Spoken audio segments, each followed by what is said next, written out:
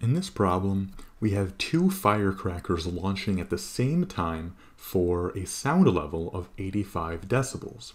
And the problem asks us what the sound level will be if only one firecracker explodes.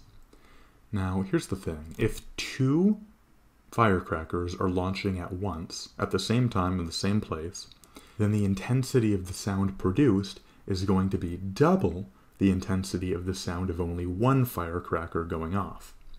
So here's something that's very useful to know.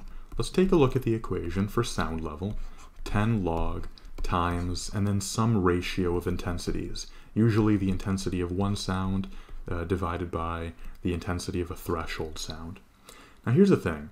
If you play around with this in your calculator, what you will find is that whatever the intensities are, if whatever is in the numerator is double what is in the denominator, so in other words, if this ratio is equal to 2, then the sound level that you get is 3 decibels. What that means is that a change in 3 decibels corresponds to the intensity either doubling or halving. So if you take a sound and add 3 decibels, it's twice as intense. If you take a sound and subtract 3 decibels, it's half as intense. So in other words, if the combined sound is 85 decibels, then only one firecracker going off, so it would be half as intense, is going to be that minus 3 decibels.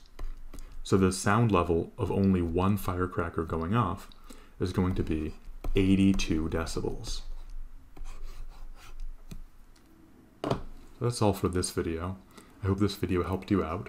If it did, please consider subscribing, as that'll help me out in making more videos like this. If you have a question, leave a comment down below and I'll do what I can to help you out. If you have a request for a future video, or you just like to hang out, I have a Discord server and my Twitch page linked in the description down below. So check those out if you'd like. But that's all for this video, and I hope you all have a lovely day. Bye-bye.